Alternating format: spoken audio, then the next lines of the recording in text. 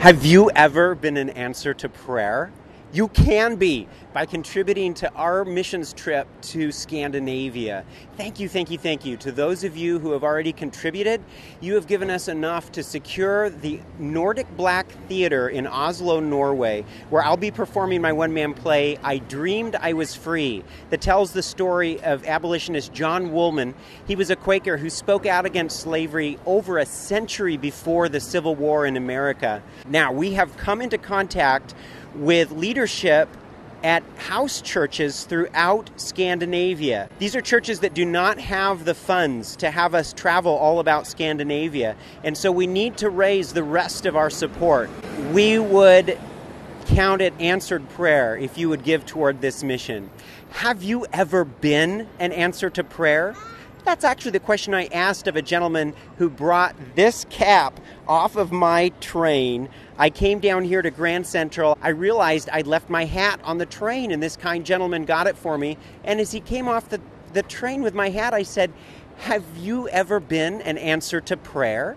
And he said, "Well, I guess I was today." And I said, "You were. Who can I thank? Who can I tell about this good deed you just did?" And he said, I don't know. So I said, "Well, let me tell the mediator." So I said, "Lord, thank you for sending this man to get my hat. Thank you that he blessed me. Would you bless him? Bless him with a closer relationship with you. May he sense your presence. Honor the prayers, the deepest prayers that you have placed on his heart." And we pray it in Jesus' name. Amen. And then I asked him if I could give him a tip, and he said no. So I gave him my favorite link to my performance of another one of my one-man plays, Beyond the Chariots, a performance I did at the Singapore Expo. And so it dawned on me that this is my very favorite way to share the gospel, because it's embedded in the play. The main character falls to his knees and calls out, "Jesus!"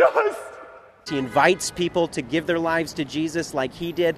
And afterwards, a pastor presents the gospel and invites people forward for prayer. And out of the 5,600 Singaporeans, dozens of them come down to the altar for prayer. And so I want to share this with you, everyone who has already contributed and everyone who contributes now until September 10th. I'm going to send you this link so you can give it to waiters and waitresses on top of a generous tip. Don't be that person who leaves a tract and no tip. And at hotels, wherever you want, to nice people that you meet that do good for you. And so I just pray that you will be an answer to prayer. Thank you so much.